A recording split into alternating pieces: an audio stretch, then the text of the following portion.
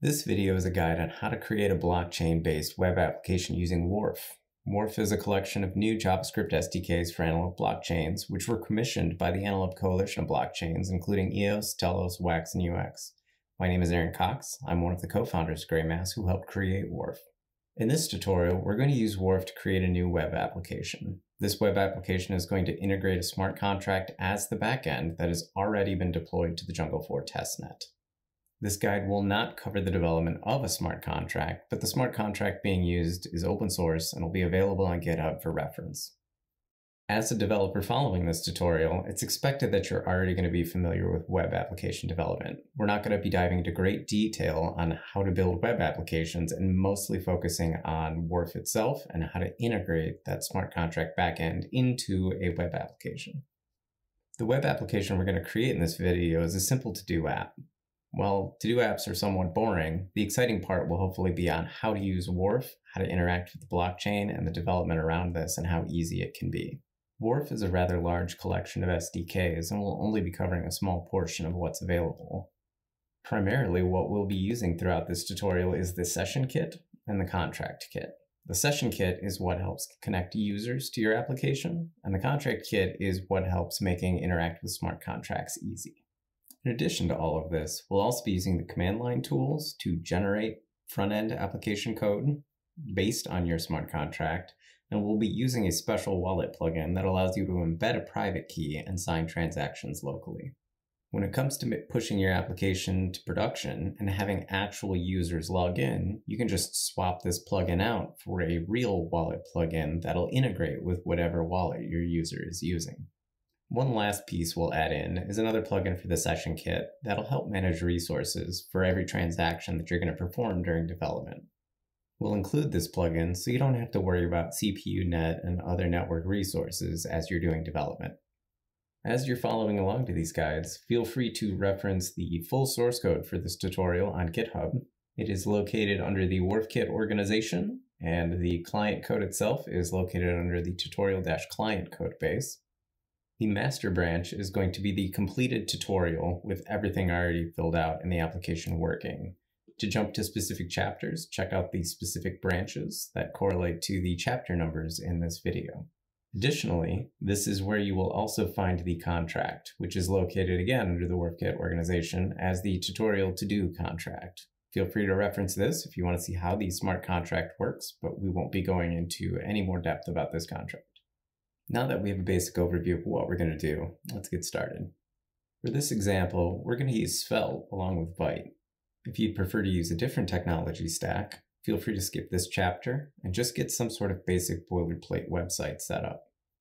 We've set up a branch with Svelte and Vite built into it. So the first step in getting started quickly is just to clone down the repository in a folder of your choosing. Once that's complete, just go into the folder and run yarn or npm install to install the dependencies. Now, just to make sure it's all working, you can either run npm run dev or yarn dev in order to launch the application. It'll give you the host and port that it is running on your local machine, which you can just open in your web browser. This is what you'll see, a very simple web application with just some text, no controls, nothing else integrated into it, with the only exception being that we've added Pico CSS for some very basic CSS. This is going to serve as the blank canvas for us to build the to-do application on top of. Before we get any further though, we're going to need a Jungle4 testnet account, something to actually perform transactions on the blockchain with. For this, we'll use the WharfKit command line tool. We'll use npx for this, which is just the command that lets you run a package without having to install it globally. Just drop out of your command line prompt, run npx wharfkit with the @ symbol in front /CLI, which is the name of the package, and an account. What this does is it uses our account creation services to create a Jungle4 testnet account for you using the private key and public key shown in the command prompt. Copy and save this information somewhere, since it's not saved anywhere else. You can also import this private key into any wallet that supports the Jungle4 testnet and use it just like any other account. This feature of the command line tool is built for developers to utilize testnets and easily be able to create a new account.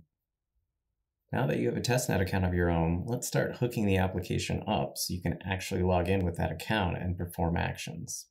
We're going to add 4 packages now. First being the WharfKit session, which is the core library that allows users to perform transactions. The second is the web renderer, which is a default user interface that the users can use to log in with. The third is the private key plugin, which we'll use to load the private key from the last step. And the last is the transact plugin resource provider, which takes care of resources on the network and just makes the user experience a little bit better. Let those packages install, and then let's switch back to the code. Create a new file, and we'll just call it Wharf. It'll be a TypeScript file. Here's where we're going to add the common functionality that we need in our application for the session kit.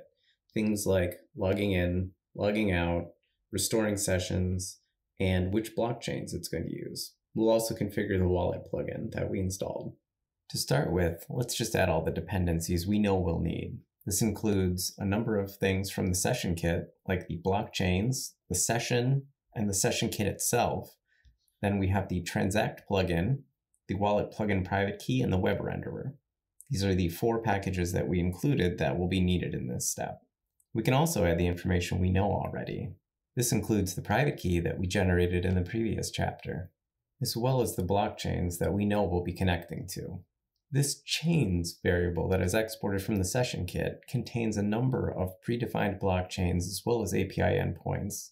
This array can also be populated with an ID and a URL, but for simplicity's sake in this guide, we'll just be using the shorthand. The next thing we'll need is the session kit itself, which is a factory class that's used to create user sessions. We'll export this so it's usable throughout the rest of the app.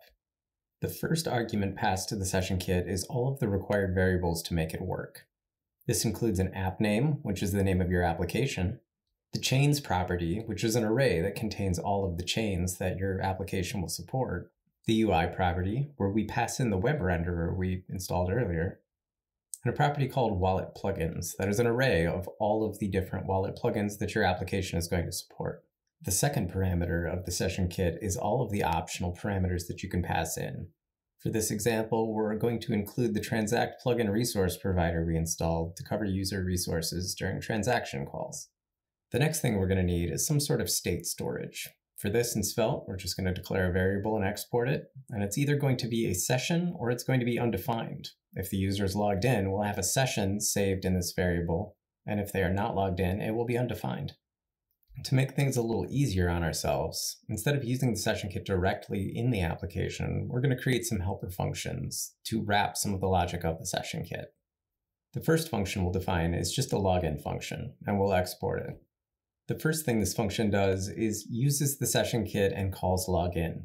We'll await the result, which comes back as a login result and contains information about the process that just occurred. The thing that we're most interested in, though, in this result is the session itself, which we'll just take and assign to our state variable of session.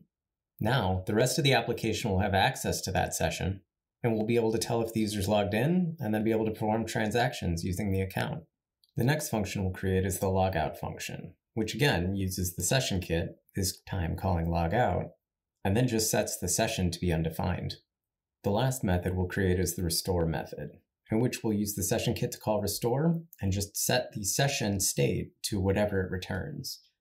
If a session exists, it will be set in the application state, and if no session exists, it'll return undefined. One last thing we're going to do in this file to make the application a bit more reactive is take advantage of Svelte stores. We'll include the writable type as well as the writable class from the Svelte store. We'll also change our session export to be a writable store that again can be a session or undefined, and then we'll set it up to be a blank writable. Then, instead of just assigning the variable, we'll use session.set and pass in the result in the login, logout, and restore functions. This is Svelte's way of making a variable reactive so the user interface can update immediately. Now let's head on over to the app.svelte file and start hooking all these methods and variables up. The first thing we'll do is import all of the methods and the session store from the Wharf file we created. Then, in the header, we're going to add an if-else statement to check if the session exists or if it's undefined. For reference, in Svelte, this $sign accesses the value of the store. So if we have a session set, what we're going to do is create a button that, when clicked, calls the logout method. The contents of the button is going to be logout, and then in parentheses show the name of the account that is currently logged in. If there is no session logged in, we'll use the else statement, and then we will create a login button that on click calls the logon method that we created. The last bit of functionality we need to add is to restore a session, which we'll use Svelte's onMount method. This method will call restore every time the page is loaded. And finally, we'll just add a little bit of CSS at the bottom to align the buttons. With those changes, now if we start the application and switch back to our browser, we'll see that it now has a login button up in the header that will trigger Wharf when clicked. Wharf, using the private key wallet plugin, will automatically look for accounts that use that private key and allow you to select which account you'd like to log in with. Clicking the account will log in the user. The if statement we created switched the login button to a logout button and displays the account name that we're logged in with. Clicking logout will log the user out. Now to check if our restore function worked, we'll log in again and we'll refresh the page. And we are still logged in. That session has been persisted to local storage automatically to make it so that when your users return, they won't have to log in every time. Additional wallet plugins can be added to support users who use different wallets. The user interface will react and take whatever steps are needed for that wallet to log in. Now that the application has the ability to log in and log out a user, let's start integrating the smart contract. For this, we're going to need to start using the contract kit, which is @wharfkit/contract. Once that's installed, we're going to use the command line tools again, this time with the generate command.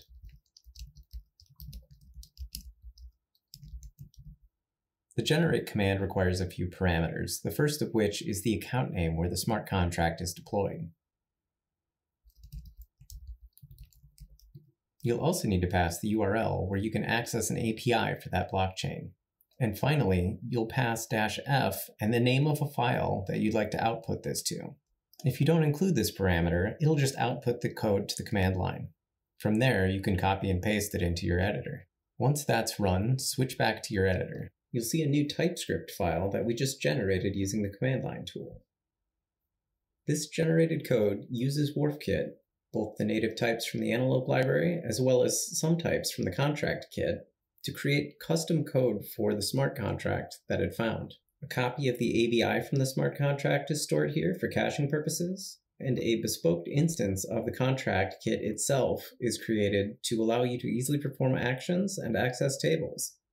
The generated code will also include a number of interfaces and types based on the ABI that you can use throughout your application. With the contract code generated, let's start building a user interface for it. Let's head on over to the app.svelte, and below the header, we'll create another if statement that checks to see if the user's logged in. If the user is logged in, we'll display a new component and pass the session. We'll import this new component from the todo.svelte file, and we'll go ahead and create that. The first thing we'll need to do with this component is accept the props that were passed in from the parent component. We'll import the session type from the session kit, and then use Svelte's syntax of export let and allow the session to be passed in. Now, let's put a form on the page with an input element. It's just text. The name of it's going to be task. It'll have a placeholder that asks the user to describe the task and state that it's required. Now we need to hook into the onSubmit event, and we're also going to prevent default. We're going to make it so whenever the form is submitted, we call a function called addTask, which we'll define next. The addTask function is going to be an asynchronous call that accepts an event. We know that the event target is going to be an HTML form element, and that's what we're going to need to get the values out of it.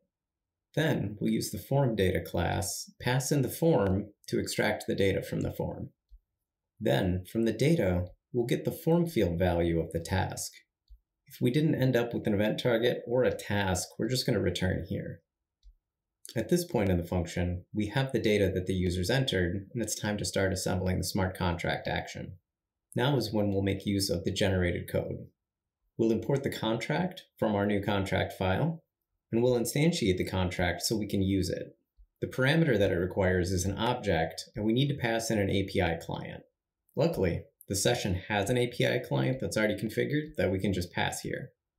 Now, with the contract instance established, we can use it to create the action we want to perform on the blockchain. The first parameter that action requires is the name of the action you want to perform. Since we generated that code based on the smart contract, it's going to be intelligent enough to know and suggest what those actions are. For this, we want to add the task. The second parameter that is needed in the action call is the actual data of the task, which also is smart enough to know which fields are required. Here, with the autocompletion, we can see that an author and a description is required. The author of the item can just be whatever the session is, and the actor field, which contains the account name of whoever is logged in. The second field it needs is the description, which we know is stored above as task, but we do need to convert this to a string. This completed call to the action method will fully form an action that is capable of being included in a transaction. Now, with the session, we can call transact and pass the action in the object as the action parameter. We can await this, and this will request that the current user's wallet sign and broadcast this transaction to the blockchain. If successful, the last thing we want to do is just reset the form. With this code, we now have enough to submit a transaction to the blockchain. Let's switch back to the application, and you can see we now have a text box. If we add a task and hit enter to submit the form, we'll see the transaction performing and submitted. We don't yet, however, have any logic to display the tasks that have been submitted. Let's jump back into the code and add some methods to load that data. The first thing we're going to need is a local variable to store all of those tasks. For this, we're going to create another Svelte writable store, this time with the type of to-do row. This types is exported from the contract kit again, and this to-do row is based on the data from the smart contract. And here, we're just defining it to begin with as an empty array. Now, let's create a method that loads this data from the smart contract. This will be another asynchronous function called getTasks. For this, we'll again use the generated code we created and the contract instance and call the table method, which allows us to access the tables of the smart contract that contain all the data. The first parameter this function takes is the name of the table as a string, which again is automatically populated since the generated code knows everything about your contract. The second parameter, which is optional that it can take, is the scope of the table that you want to load. This table was designed where the scope is that of the username to isolate each user into their own to-do app database. So here, we'll pass the session.actor once again. Now this call will return an instance of a table and doesn't actually fetch data until you call a secondary method on the table. We can chain these methods together, and since we want all the data, we can just call all on the table to retrieve the rows. Now, with the rows loaded from the table, all we need to do is set them to the store. All of this can also be collapsed just into a single line of code. Now we need to call this function. We'll again use Svelte's onMount call and just call this function when the page loads. We'll also go into our addTask function, and when the function call completes, we'll also load all of the new tasks after a short delay. This setTimeout method with a short delay is rather hacky, but we're going to need to use it a couple times in a few of these functions.